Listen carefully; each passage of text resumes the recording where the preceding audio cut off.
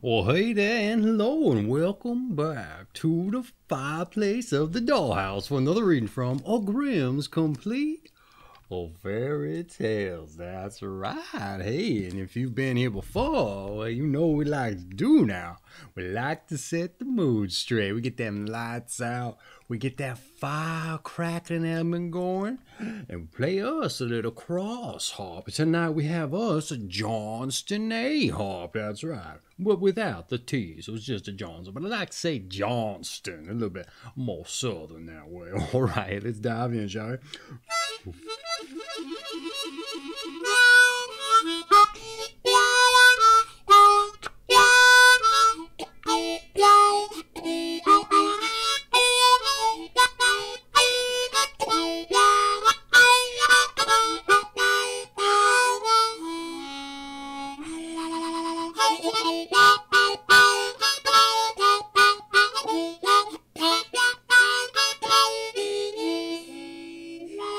All right, add a little tacit in there, I think is what it's called. All right, so what are we reading tonight here?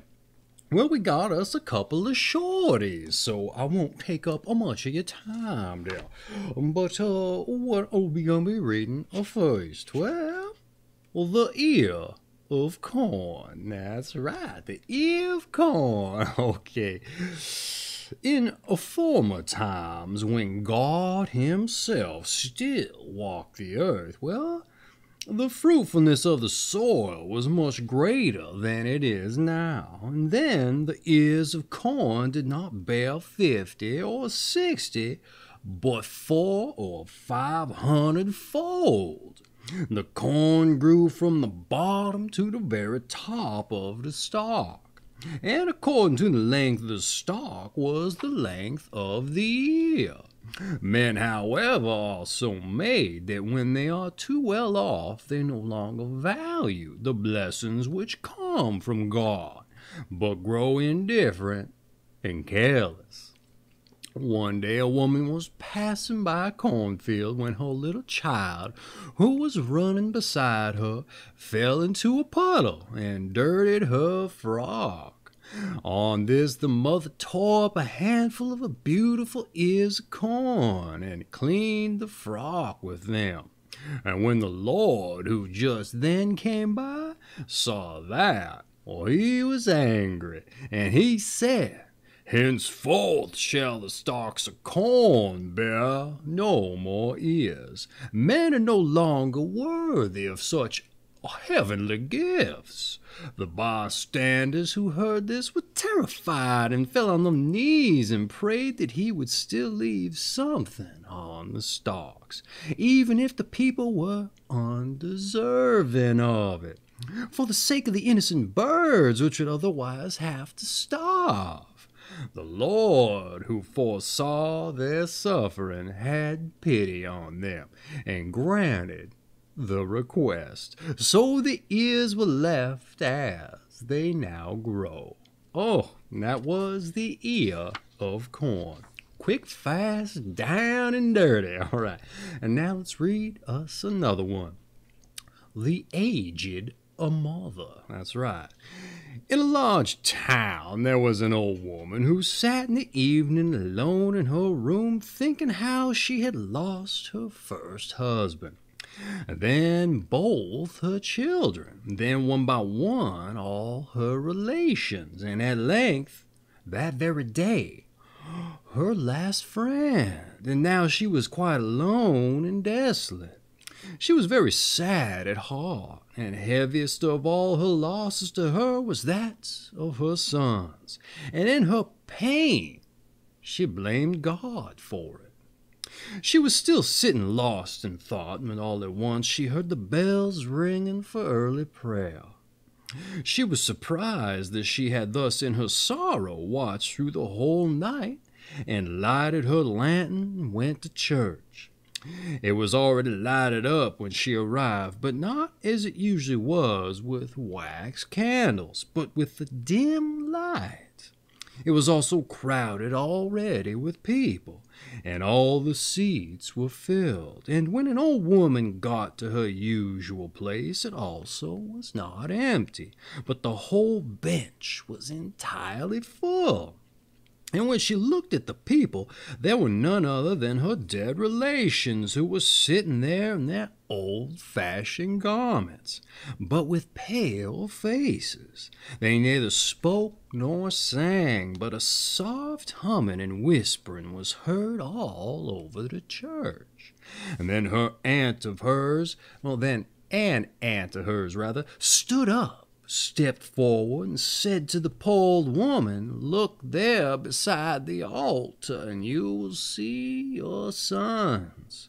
The old woman looked there and saw her 2 sons, one hanging on the gallows and the other bound to the wheel. Then said the aunt, "Behold, so would it have been with them if they had lived. And if the good God had not taken them to himself when they were innocent children." The old woman went trembling home, and on her knees thanked God for having dealt with her more kindly than she had been able to understand. And on the 3rd day she lay down and died. Ooh, sorrowful tale, I say.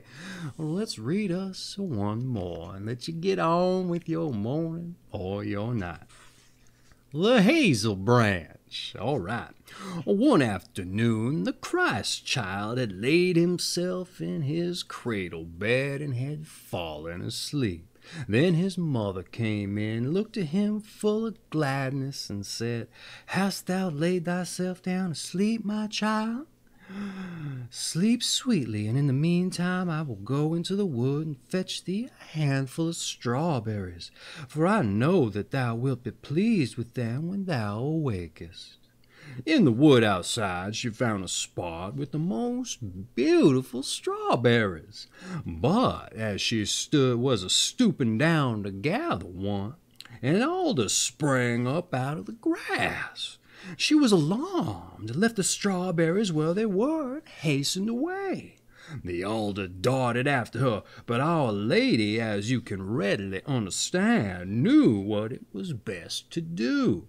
She hid herself behind a hazel bush, and stood there until the adder had crept away. And then she gathered the strawberries, and as she set out on her way home, she said, "As the hazel bush has been my protection this time, it shall in future protect others also. Therefore, from the most remote times, a green hazel branch has been the safest protection against adders, snakes, and everything else which creeps on the earth."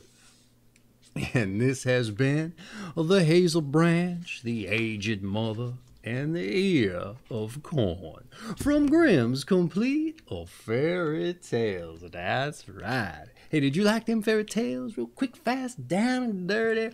One a little sad, one of a little bit of a older time, and one of the mother and son of God. Oh, okay. Hey, I thought they were pretty good. They were nice, quick, fast, down and dirty, but highly original as far as that's concerned. There wasn't no princesses and kings and all that other happiness stuff. A little quest for somebody to go on, and very redundant a lot of times, the cliche, though they like to mix it up a skosh, you know what I'm saying? Any event, I liked it. Hope you did too. So any event, let me take us out a little bit more Johnston A harp there, but without the T, as you know.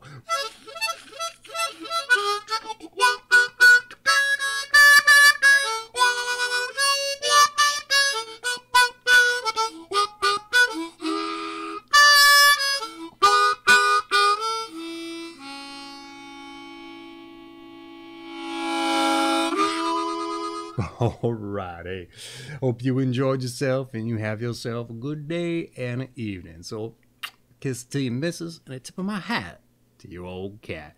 You come on back now again, you hear? You understand? You better. Hope you do.